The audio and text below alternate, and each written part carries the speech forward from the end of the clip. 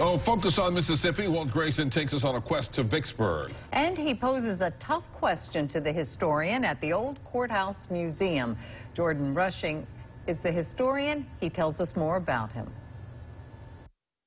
Well, Jordan Rushing is the historian and Bubba Baum is the director, and I asked them to put their heads together and tell us the two most important or the two rarest items in the collection at the old Courthouse Museum in Vicksburg.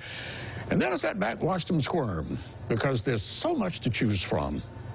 I still haven't quite narrowed it down. So, we've got 9 rooms in the building. Each one has a different category. It goes over Vicksburg history. There's art, music, Civil War artifacts, vast collection of Civil War artifacts, research materials. We have Americana history. Oh, let me stop Jordan right there. Now, this probably isn't the most important item to a lot of people. However, Jordan admitted it was a close contender for his top 2. It's an original teddy bear given to a Vicksburg youngster by Teddy Roosevelt himself in 1907. It's in the old Courthouse Museum. You're probably familiar that the teddy bear's origins are just up the road, 40 or so miles from Vicksburg, when President Roosevelt refused to shoot a tethered bear. A political cartoon prompted the renaming of a stuffed bear made by the Stife Company to Teddy's Bears, or as we know them today, teddy bears. And one of those original bears is in Vicksburg. Now, back to the official top 2 most historic, and one of those is a collection of old photographs.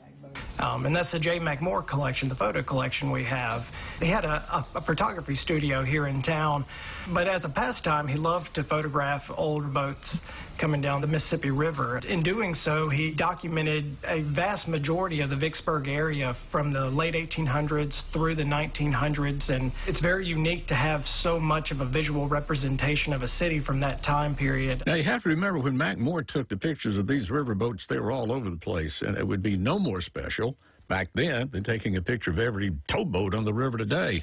But all of a sudden, one day, all the steam-powered boats were no more. So the steamboat photos are in the top 2 rarest or most important items at the old Courthouse Museum. So what's the most important? Well, we'll wait until this same time Friday to find that out. But I'll give you a hint. It was something that was worn at 2 historic firsts by 2 different people on 2 different occasions in 2 different centuries. And I think it'll amaze you when you find out what it is. Friday at 6, I'm Walt Grayson.